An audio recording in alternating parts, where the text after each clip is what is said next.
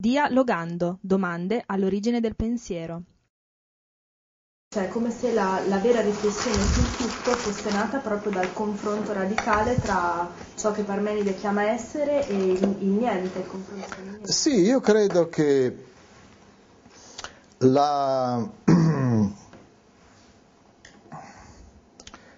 il gesto radicale di Parmenide, quello raffigurato nel proemio allegorico, sia quello di invitarci a concepire ciò che vi è, il mondo, da nessun luogo, da un punto di vista non interno al mondo e quindi prospettico, limitato, parziale, ma assoluto. Insomma, vedere la luna, non le fasi, concepire le fasi come fasi della luna, ecco. E questo evidentemente richiede un immenso sforzo di astrazione, perché la nostra esperienza comune, quella che Parmenide chiama la doxa, l'opinione, la credenza, è sempre uno sguardo parziale sul mondo e sulle cose. Io vedo il suo viso, ma per esempio non vedo la sua schiena. Suppongo lei abbia una schiena. Io vedo le sue braccia, ma non vedo le sue gambe. Suppongo lei abbia le sue gambe. Lo scettico potrebbe dubitarne. Comunque è sempre uno sguardo parziale, quello che Husserl chiama una Abschattung, cioè un adombramento.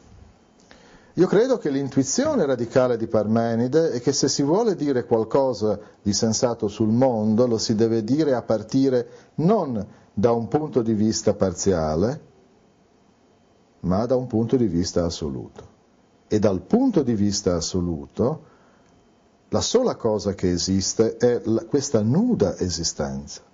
La sola proprietà delle cose è quella, la proprietà che ogni cosa ha in comune, è quella di essere, dal momento che il non essere è il non essere qualcosa, cioè nessuna cosa, dunque nulla, dunque semplicemente non ha luogo nel mondo. Si tratterà di spiegare come è possibile che per noi il mondo invece non sia una sola cosa, ma sia una pluralità di cose. E verosimilmente la seconda parte del poema era dedicata al modo parziale, prospettico, come l'uomo guarda il mondo, proprio per far rilevare la grande differenza fra il punto di vista assoluto e il punto di vista relativo. Ovviamente a parte questa intuizione del punto di vista assoluto, dell'occhio di Dio, dello sguardo da nessun dove, l'altra intuizione fondamentale è che appunto il non essere, cioè il nulla, non è e necessariamente non è. E quindi le proprietà che ha l'essere, ciò che vi è, sono proprietà che a loro volta escludono il non essere come non essere qualcosa, cioè come essere nulla. Per esempio, la generazione. L'essere non può essersi generato da qualcosa perché non potrebbe essersi generato che dal nulla, ma dal nulla si genera dal nulla.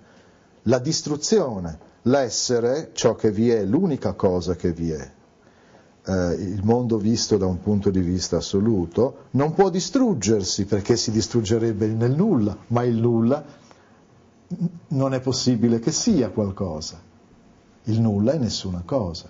Il movimento, il tempo stesso, il passato e il futuro non esistono, solo appartengono al nulla, cioè non sono qualcosa. Ciò che vi è, l'unica cosa che vi è, il mondo da un punto di vista assoluto, è solo in un eterno presente. Esclude un passato, esclude, cioè un non più, un non, una negazione, il nulla di nuovo, ed esclude un futuro, il non ancora, e così via. Nel grande frammento 8, che è il primo grande frammento di prosa argomentativa, di prosa filosofica argomentativa greca, Parmenide declina le proprietà di ciò che vi è, cioè l'unica cosa che vi è, il puro essere, E le proprietà sono tutte proprietà che escludono il non essere qualcosa, l'essere nulla. In questo si mostrerebbe la gratuità dell'essere. Assolutamente sì, non c'è la domanda metafisica fondamentale secondo Heidegger, perché esiste qualcosa piuttosto che nulla, la domanda che Heidegger riprendeva da Leibniz, e la meraviglia, l'esperienza dell'assoluto che per esempio Wittgenstein nella conferenza sull'etica comunica ai suoi ascoltatori quando dice, ecco vedete, per Parmenide il punto di vista assoluto è il luogo dove i cammini della notte e del giorno si incrociano. Per Wittgenstein nella conferenza sull'etica, Wittgenstein è stato considerato l'ultimo dei presocratici, l'esperienza dell'assoluto non è lo sguardo parmenideo da nessun dove. Per Wittgenstein dice, se volessi darvi un esempio di qualcosa di assoluto, il tema della conferenza sull'etica è il bene, di un bene assoluto non relativo, di qualcosa di assoluto, io direi la meraviglia che il mondo esista. Io mi meraviglio che il mondo esista. Ecco, questa meraviglia dell'esistenza del mondo di Wittgenstein, o la domanda metafisica fondamentale di Leibniz e di Heidegger, perché esiste qualcosa piuttosto che niente, è un puro non senso per Parmenide. Sarebbe un puro non senso per Parmenide, sarebbe esattamente il punto di vista interno al mondo e quindi prospettico, parziale, relativo. Sarebbe un non guardare il mondo da nessun dove, se lo guardi con uno sguardo da nessun dove, semplicemente come per Wittgenstein la meraviglia che il mondo esiste è assurda, anche per Parmenide sarebbe assurda questa domanda.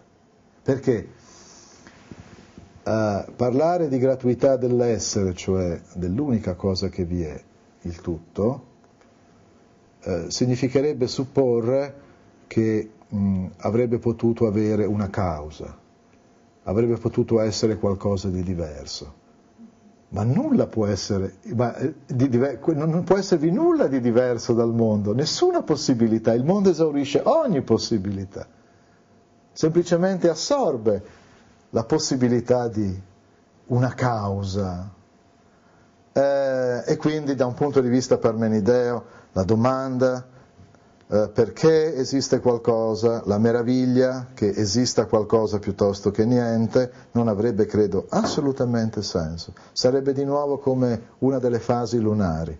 Le fasi lunari sono le fasi della luna, cioè la luce del sole proiettata sulla luna. Non sono qualcosa di diverso dalla luna, non sono luce lunare. Questo è il punto di vista interno dell'uomo. È doxa, non è aletheia.